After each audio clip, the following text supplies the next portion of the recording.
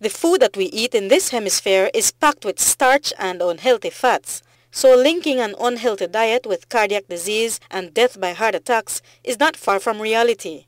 But Belizeans can breathe a sigh of relief because there is now in Belize a life-saving procedure that is well within poor people's means. We do work inside the heart, working from either the arm or the leg going up inside the heart, and we fix blocked arteries and diagnose different heart abnormalities that can be fixed, sometimes working through the leg, sometimes requiring a heart surgeon to then go and fix things.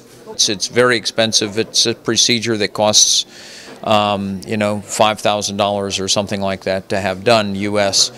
But while the procedure is expensive abroad, in Belize at the Carl Hirschner Memorial Hospital, it costs not more than a couple $1,000s.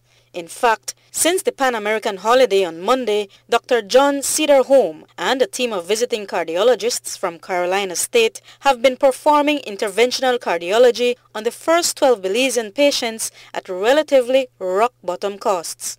We are trying to ask people at least to cover the cost of the consumables, the stuff that is used.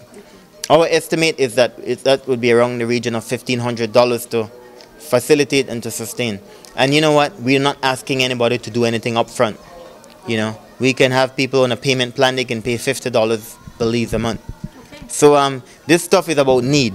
While need is the purpose behind the unit, interventional cardiology itself can be considered an awesome experience because patients are actually able to see their heart's functionality during the process. We inject dye, the contrast media that shows us the artery.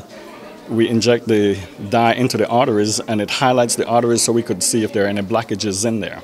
And if there are any blockages, we could potentially open it up with balloon angioplasty or stents or different. All done in the same procedure? In the same. We could, yes. In places we could just see the disease, the blockage, and just go straight ahead and open it up.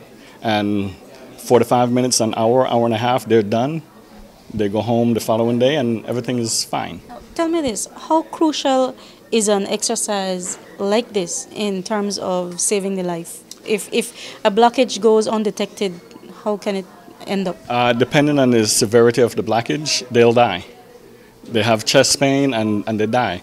But with interventional cardiology now available, people in Belize no longer need to die of blocked arteries. We have a facility and we have the collaboration with institutions and experts to be able to offer Belizeans the care which prior to this only the rich could have, or only those outside of this country can have. Reporting for Love News, I am Marian Ali.